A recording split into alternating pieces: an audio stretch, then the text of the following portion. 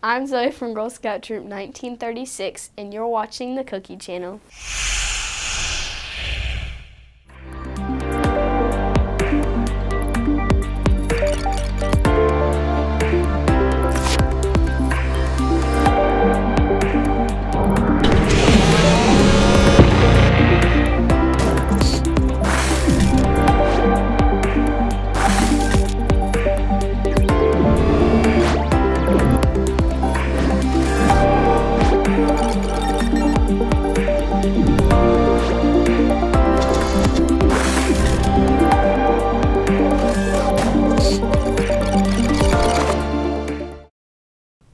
Welcome to the Cookie Channel in partnership with Literacy Connections. I'm Zoe from Girl Scout Troop 1936. And I'm Molly from Girl Scout Troop 1936. Each day this week, we will be sharing a new digital literacy topic leading to National Digital Literacy Day on February 27th.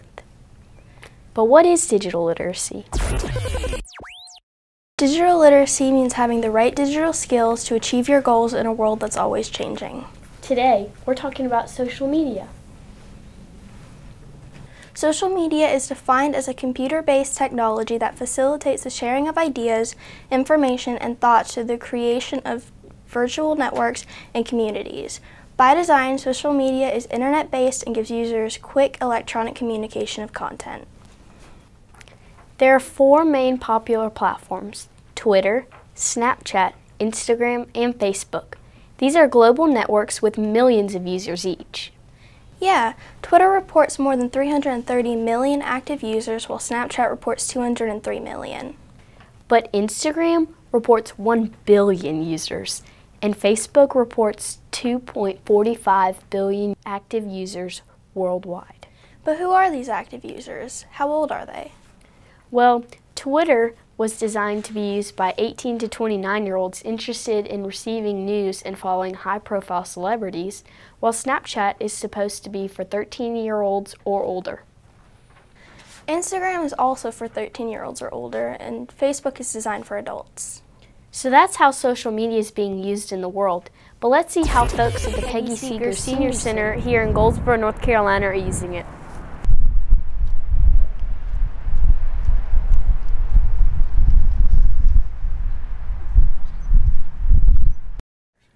Hi, we're from Girl Scout Troop 1936, and we're here today to talk about social media. So, do you use any social media? Well, I use Facebook and Instagram, but I do not use Snapchat and Twitter and, I don't know, what are some of the others? I only use those two, the Facebook and Instagram. So what's your favorite platform? Well, I really enjoy Instagram because I just see posts from people who I choose to see. With Facebook, you get so much information that you don't really care about, you know, that might just be coming to you because you looked at something else that was related to that. My family uses Instagram, and that's how I find some really cute pictures and news from them, and they set up an Instagram account on my phone and my iPod for me. And Facebook is something that I got into when it first started, and that's really all I have an interest in or time for using. So, Why do you use it? Well, I like to use it to keep up with news. In the community, things that are going on with people in my age group, breaking news about events, and you find out about things that happen before it's out in the newspaper or out, you know, just in the general public. It's nice to get news about people that are that may be sick. Churches post things, but it's a good way to find some interesting information. It seems like there are a lot of recipes on it these days for people my age, so. So are you concerned at all about your privacy at all? Yes, I am. It does bother me when I have done when I've been shopping, for instance, or looking for something that I might be interested in, and then later on another device that I use, I may see ads for that particular item float past, and I just am amazed, wondering how on earth they even found out about that. So it is certainly something that I worry about.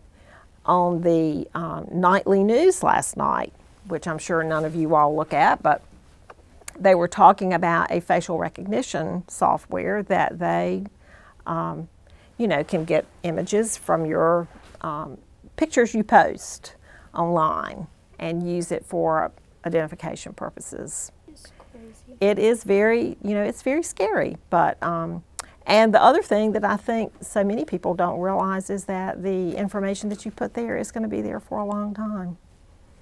So you have to really think about what you're putting out there for everyone to see.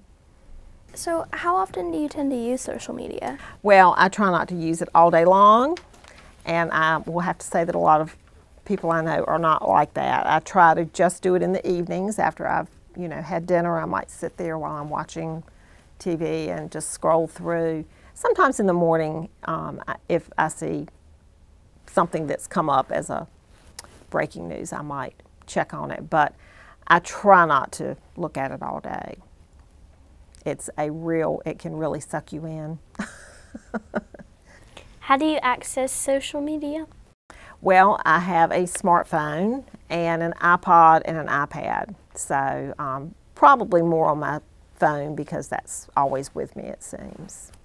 Do you find it annoying when people or family around you are constantly on social media? Yes, it is my pet peeve. It is my #1 thing that is so annoying to me when you are in a group or when you are with family or you're trying to sit down and have a meal and people cannot leave their phone alone, or they are constantly trying to show you something on your phone, and you feel like people are not having a face-to-face conversation with you anymore. So it is very annoying when people are constantly checking on their phone or referring to something that's on the phone and then going to the phone to check on it so they can show it to you. So, Do you try and put limits on your family members around you? My children are grown adults and don't live here, and neither do my grandchildren, but when I am with them, I may have to say something like, let's put our phones away and talk to each other since we're having dinner. So yes, there are a lot of scrolling through the phone all the time. Well, thank you for talking with us today, Mrs. Parker. Thank you for asking, and good luck with your project. Would you like to say our slogan with us? Sure. Peace out, Girl Scouts. Hi, we're from Girl Scout Troop 1936, and we're here to talk to you about social media. Do you use social media? No, I don't. I've made that choice not to. So why don't you use social media? Well, there are a number of reasons why I don't. I know everybody does, and sometimes I feel like I'm excluded because I don't. I think it's a wonderful way to connect with people, but I think it has some parts of it that worry me a little bit, and one of them is privacy. I know I use the internet a lot, and I know I'm out there on the internet, and I know you can access information about me already, but I don't want to make it that much easier for people to find me.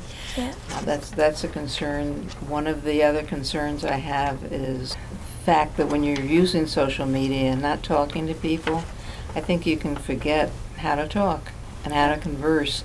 And when I'm having communication with somebody, I want to see them and hear them and try to understand what they're feeling and thinking. And I can't do that with social media.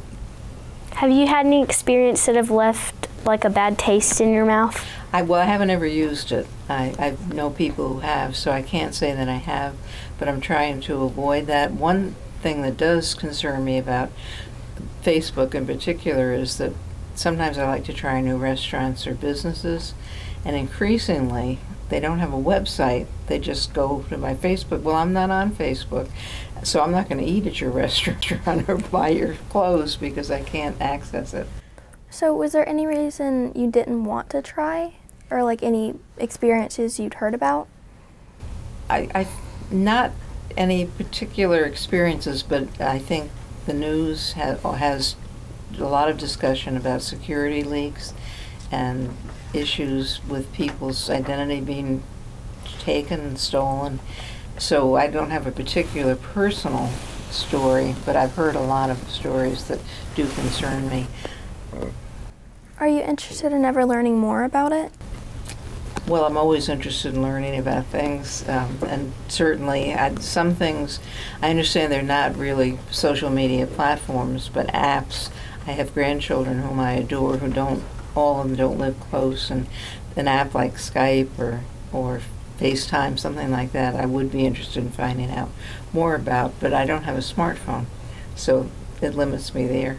Do you find it annoying when people around you are on social media? I wouldn't say annoying. I think I find it sad. I've seen people in restaurants. The other day we were at a restaurant and there were two people sitting there, and I looked over and they were looking down at their phones. And I don't think, at least in the time I was there, they said one word to each other, and they're having a meal together. And I think that's very sad. I think we're losing something in society when we don't have that face-to-face opportunity to relate.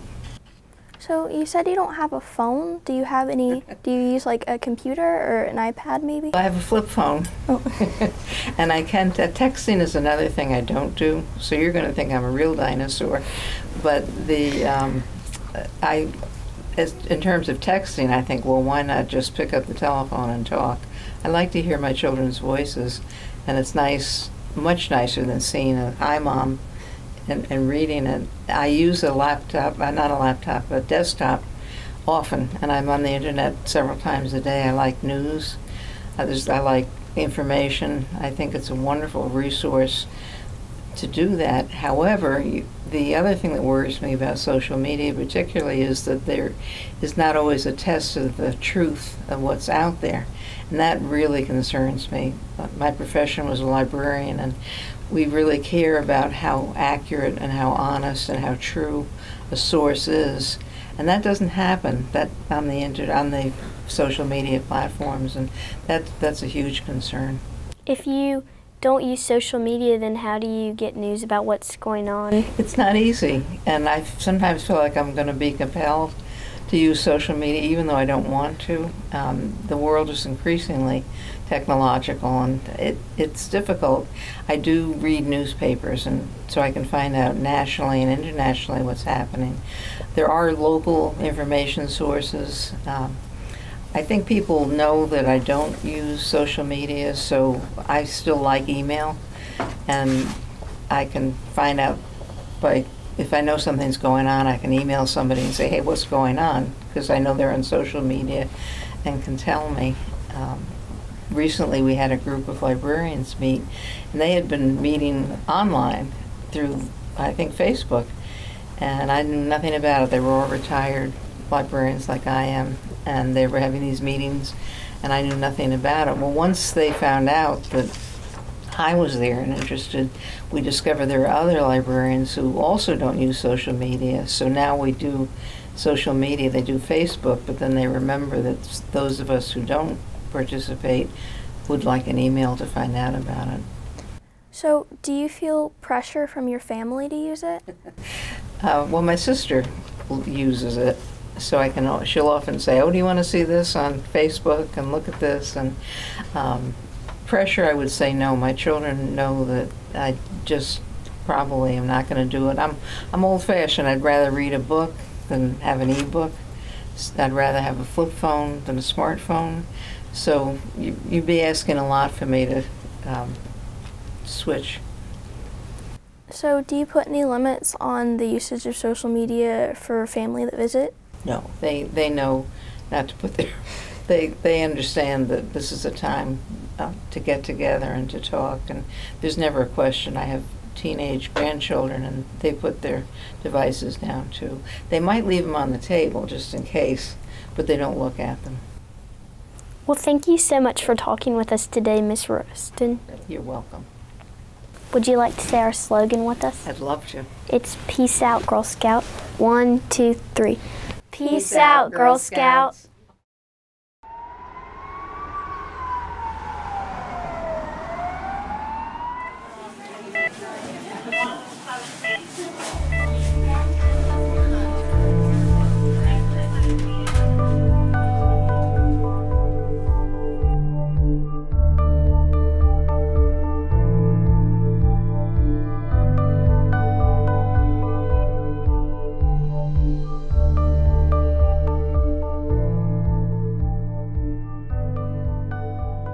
Are you sure you're okay, Mom? Yeah, I'm fine. I'm just a little tired and my back kind of hurts. Well, we're leaving then. See ya. Wouldn't want to be ya.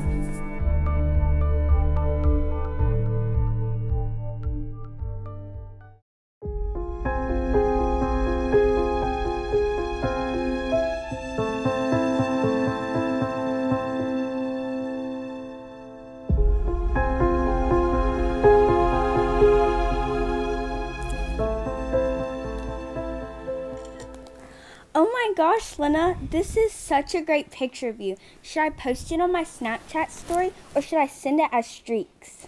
Definitely slide up with the TBH. Or you can put it on YOLO. Oh yeah. You never know what people are going to say about you on those things. What do you think people would say about you, Lena? Yeah, Lena. I don't know. Probably mean things. Yeah.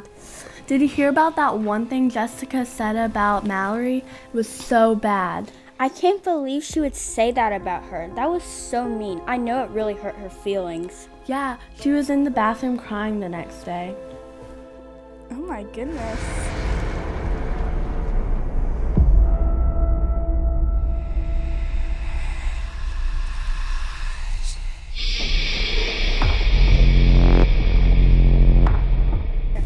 What's your Snap score? Mine's 107. Mine's only 19,000. Maybe you should send a streak. Okay, I'll send it as a streak. Oh, but mine's 32,000. I'm actually really proud of it. 32,000? How did you get it that high? I have a lot of streaks with people.